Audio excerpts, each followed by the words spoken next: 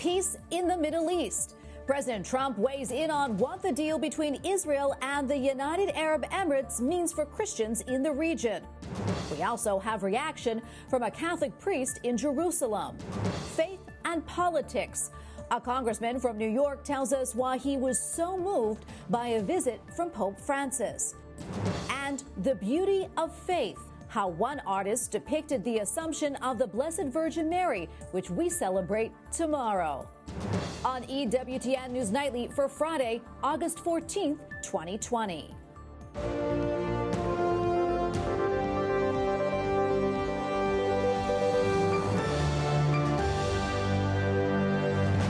Good evening, and thanks for joining us tonight. I'm Tracy Sable. President Donald Trump responds to a family emergency. His younger brother, Robert Trump, is hospitalized in New York and is reportedly seriously ill. The president changed his schedule today to be by his bedside. The development caps off a busy week at the White House, including a historic peace accord that could impact Christians in the Middle East. White House correspondent Owen Jensen reports. Owen? Tracy, here at the White House, President Trump told reporters today that his brother Robert is having a hard time and that hopefully he'll be okay. In the meantime, the president is responding to news tonight that a former FBI attorney will plead guilty to making a false statement in connection with the Russia probe. What happened should never happen again. At the White House, President Donald Trump addresses reporters. He is pleading guilty. Terrible thing. Terrible thing. Fact is, they spied on my campaign and they got caught. The president has also been weighing in on the November elections. He's made it clear where he stands on mail-in voting. But New Jersey will still move to a nearly all-mail election. That follows what they did in their July primary. So we're going to have a hybrid model in November. We like what we saw. We'll tweak it, and that's where we're headed. Meanwhile, the White House is receiving international praise for the Abraham Accord announced yesterday, normalizing relations between Israel and the United Arab Emirates. But the peace deal is also being condemned. Palestinians at Friday prayers in Jerusalem stomping on the UAE flag. And Turkey called the accord a betrayal. The Turkish president telling reporters he may suspend diplomatic ties with the UAE. I asked President Trump how the new accord might help struggling and persecuted Christians in the Middle East. Christians have been persecuted by some countries in particular in the Middle East. And I think this is a big start. It's going to be a very strong start, very powerful start. And it's something that I will tell you, I've told David and I've told every one of our negotiators, if you look at the way Christians have been treated in some countries, it's beyond disgraceful. Also tonight, to help struggling Americans in this pandemic, the president says he is directing the Treasury Secretary to send $3,400 direct payments to families of four across the country, but that needs Democratic approval first. Tracy? All right. Thank you so much, Owen. White House correspondent Owen Jensen reporting for us tonight. House Speaker Nancy Pelosi says the agreement between Israel and the United Arab Emirates is welcoming news. Just the fact that they will, I think, exchange ambassadors and the rest, it's exciting. The speaker called the news an important step that could benefit the region and the world. Senator Jim Risch, chairman of the Senate Foreign Relations Committee, also applauded the move, saying in a statement, "I hope to see other countries across the Arab and Muslim world follow the UAE's lead." Reaction continues to pour in following the announcement yesterday of a plan to normalize relations between Israel and the United Arab Emirates.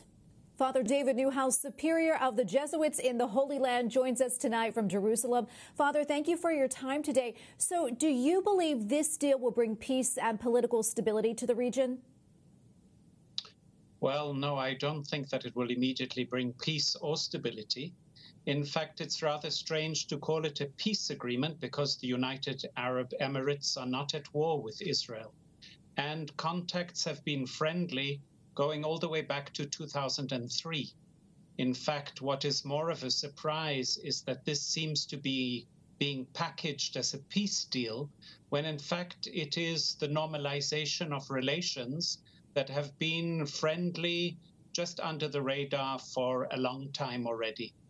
What we fear is, and it doesn't mean to say that our fears will be actualized, but what we fear is that this is further a further normalization of a very abnormal situation where the burning issue is relations between Israel and the Palestinians, the ongoing occupation, and of course discrimination within the state of Israel. This is really the core of the conflict. And as far as we can tell, there isn't much that is clear with regard to what role this conflict will play in the normalization of relations between the United Arab Emirates and Israel. This is our really big concern. Father, what are the implications for Christians living in the West Bank? Christians are desperately in need of justice and peace, an end to the conflict.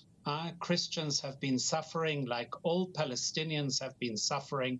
And because Christians are a very small part of the population, they are particularly vulnerable in a situation of instability, violence, and ongoing unrest in the region. And for this, we really need a very serious approach to justice and peace. This is exactly what we are not really clear about when it comes to what will happen when diplomatic relations are established between the State of Israel, particularly under the present government of Benjamin Netanyahu, and the United Arab Emirates, because the present regime is not doing very much in order to further that which Christians need the most, and that is justice and peace in our region. I'd like to switch gears just a bit. What is the current status of pilgrimage in the Holy Land amidst the coronavirus pandemic? Do you know? Well, sure, we know. We live it on a day-to-day basis. All tourism and pilgrimage is almost dead. In other words, Israel has got a very high rate of contagion. The number of people with the virus is not decreasing. The borders are almost closed. Visas are not being given for people to come in. Of course, citizens can return home, and people who are here can travel outside. It's not clear that they will get back if they are not citizens, but pilgrimage groups are not coming. And this is very, very sad. The holy places, of course, are abandoned, but also it is a terrible blow to the whole industry that deals with tourism, the hotels, the guides, many of whom, when it comes to pilgrimage, are Christians. Well, Father David Newhouse, thank you so much for your time and for your analysis today. We really appreciate it. Thank you. It is my great pleasure. Well, China is also weighing in on the diplomatic breakthrough brokered by President Trump between Israel and the UAE. A foreign ministry spokesman says China welcomes any measures to help ease tensions in the Middle East, and China, quote, hopes the relevant parties will take concrete actions to bring the Palestinian issue back on track. The U.S. Secretary of State says Iran is the world's biggest sponsor of terrorism and should not be allowed to buy and sell weapons. Mike Pompeo also says an arms embargo has nothing to do with the Iranian nuclear deal. So we're urging the whole world to join us, to just make the simple statement, this isn't about the JCPOA. This is about whether the world is going to permit Iran to buy and sell weapon systems. Again, it's that clear. It's that simple. The UN Security Council is voting today on whether to extend the arms embargo on Iran. It expires in October, but Russia and China are expected to use their veto. Secretary Pompeo spoke after meeting with Austria's foreign minister, both of whom also expressed concern about the mass arrest in Belarus following Sunday's disputed elections.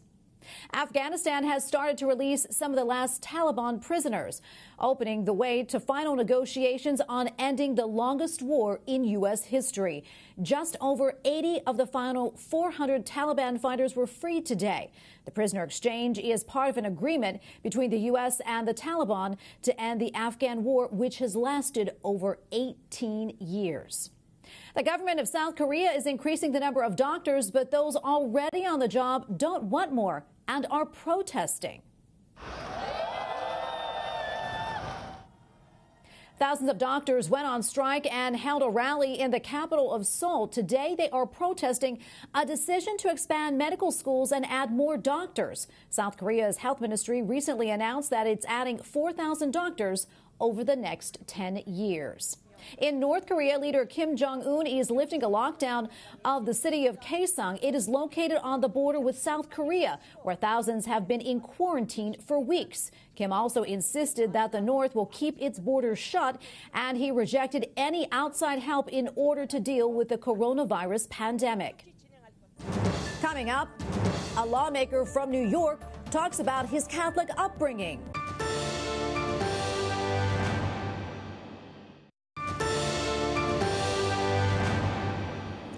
One of the final pro-life Democrats on Capitol Hill won his primary earlier this week. Representative Colin Peterson claimed 3/4 of the vote in the 7th district. In November, he will face Republican Michelle Fischbach, the former state lieutenant governor, who is also pro-life. The Nebraska Catholic Conference adds its voice to pro-lifers, celebrating the historic passage of the Nebraska bill protecting unborn children by banning dismemberment abortion in that state. A written statement by Marion Miner, Associate Director for Pro-Life and Family at the Nebraska Catholic Conference, reads in part, quote, "Life has won today in Nebraska. By ending dismemberment abortion, our state has demonstrated and reaffirmed its deep respect for the human dignity of preborn children and their mothers." Joining me now on Skype is Republican State Senator Suzanne Geist, who sponsored this important piece of legislation. Senator, welcome to the show. Great to have you on. Thank you, Tracy. It's nice to be here. So I know that you introduced this bill back in January. Why was it so important to you to bring this before the legislature? And also, I'm curious, how did it feel once it finally passed? Well, I brought this bill originally because I saw politically an open time that I thought we could actually get it passed. It's also close to my heart. I have our oldest granddaughter was born to her mom when she was 15. And I saw the courage that it took that young woman to have a child, keep her, raise her. She then met my son and got married. And that kind of gave me wind in my sails. She's just been a great example of courage and strength and a good mom. And so that girl is now almost 13, and that's why I brought the bill. And how I felt when it passed, enormously relieved. And we got exactly the number of votes we needed, not one more. And it was a squeaker down to the end. So I'm very relieved and now just thrilled. It took me about 24 hours for it to sink in. So I'm very excited. That's wonderful, wonderful indeed. Well, in addition to banning this horrific dismemberment procedure, what else does this bill do? Well, it does ban the procedure. And just to be clear, this is a second trimester dismemberment abortion. So between the weeks 12 and 24. And what it also does is it gives a criminal penalty to a physician who performs this. We had to have a penalty part of the bill so that the practice would actually stop. Our desire isn't to lock up physicians, but it is to have a penalty that's strong enough that will discourage the practice. Senator, are you at all concerned about possible court challenges from opponents? You know, we've been threatened whenever Nebraska has passed any pro-life legislation. We're always threatened a court challenge. Of course, I don't want that. However, that's part of being a legislator. That's part of this business. I anticipate that could happen. We did have an opinion that was given from our Attorney General over our bill that someone who was opposed to it requested. And our Attorney General said that this is likely constitutional. The laws in Nebraska and the situation of this bill, our facts in our case would be different from the other states in whose state it's been found unconstitutional. So we feel very comfortable that we're on constitutional grounds and that it will be upheld. I know the bill now heads to the governor's desk for his signature, and I know that he supports the bill. What message do you think this sends about the culture of life in Nebraska? And also, what message do you think it sends to pro-lifers? It, I hope, is a message of great encouragement. It sends a message that Nebraska is a pro-life state. We have said that for the past few years, but it is the truth. And I think that's the message this is going to send. I'm really excited. And I know that the people in this state, I've received hundreds of emails of thank yous. And I think this is going to be very well received in this state. Well, Senator, thank you so much for your time. Thank you for what you do. We appreciate it. Nebraska State Senator Suzanne Geist, again, thank you for being here. Thank you.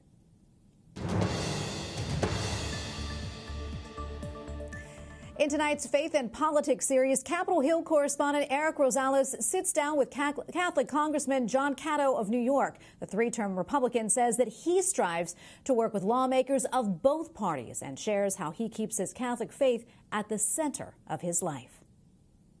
Faith is the greatest gift there is to me, and it makes it a lot easier to deal with the ups and downs of life. Working together, but staying true to his Catholic beliefs is the code Congressman John Katko says he strives for. If you do unto others as you have them do to you, then you won't be a knucklehead here.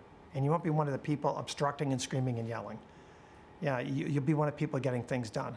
His office wall is filled with bills he's authored or co-sponsored, which have become law, many during President Obama's administration.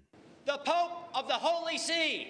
In 2015, when Pope Francis spoke before Congress, security was tight. But Congressman Katko noticed President Obama's cabinet members being rushed into a room, so he and his wife followed them. The door opens. Here comes the Pope. And I was clearly the lowest man on a totem pole as far as leadership goes. And I'll be darned if the guy didn't sense it, because he turned and the only person he blessed was me and my wife. He even got a picture to prove it. It was one of the greatest moments of my life. Growing up Catholic, his parents, especially his proud Irish mom, always made sure he was at Sunday Mass. I appreciate them with their diligence with that, because it became a very big part of our lives, and that was great. And so now I every night before I go to bed, and that's my bed right there, pulls out on the couch. You heard right. He sleeps in his office. Although he's had offers to stay with friends, he says there's something fundamentally humbling about sleeping in the Capitol. But every night before, when I lay down, I pull out the Bible that I was given when I first got here, and I'm reading it. And even though I know how it ends. Congressman Katko and his wife of nearly 30 years, Robin, have 3 boys, 2 of them adopted. Just one of the many reasons why protecting the unborn is important to him. You know, I'm all about trying to find compromise. There's no middle ground there, right? In my district, it would be a lot easier if I was pro-choice. A lot easier. But despite that, I stand strong. Congressman Katko tells me reading God's Word, his Catholic faith, and his family all keep him grounded. From the Capitol, Eric Rosales, EWTN News Nightly. Up next, a look at the story of Saint Maximilian Kolbe and how the Assumption of the Virgin Mary is depicted in artwork.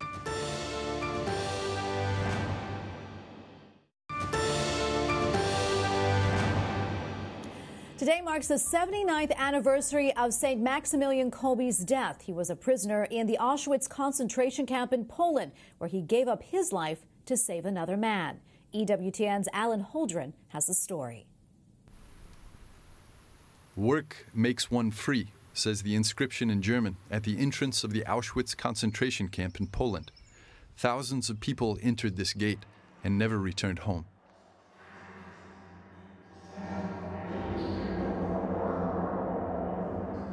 But on August the 14th, 1941, Saint Maximilian Maria Kolbe went against the idea of violence by sacrificing his own life in exchange for another man's.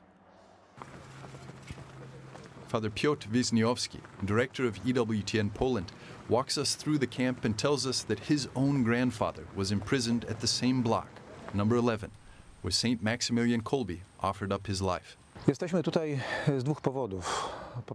Father Piotr tells us Saint Maximilian spent the last 2 weeks of his life with 10 other people in this cell.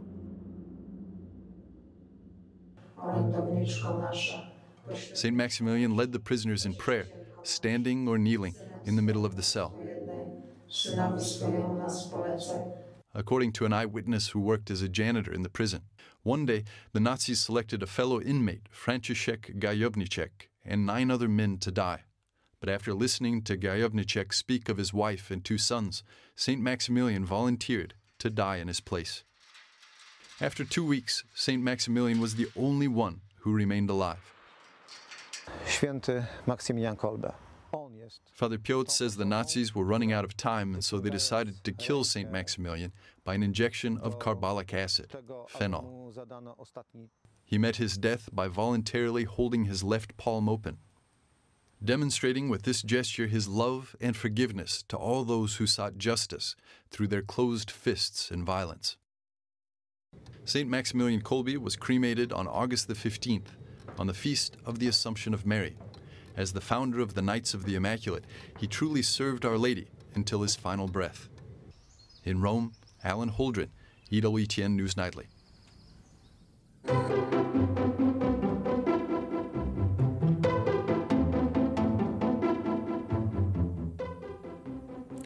Tomorrow, Catholics and many other Christians will celebrate the Feast of the Assumption of the Blessed Virgin Mary. This significant feast day recalls the spiritual and physical departure of the Mother of Jesus Christ from the earth when both her soul and her body were taken into the presence of God. Joining me now on Skype to help us take a look at the Assumption of the Blessed Virgin Mary through art is Jem Sullivan, author of The Beauty of Faith. Jem, welcome back. Always great to see you. Thank you for having me, Tracy. So, Jim, how long has the Assumption of the Blessed Virgin Mary been depicted in art?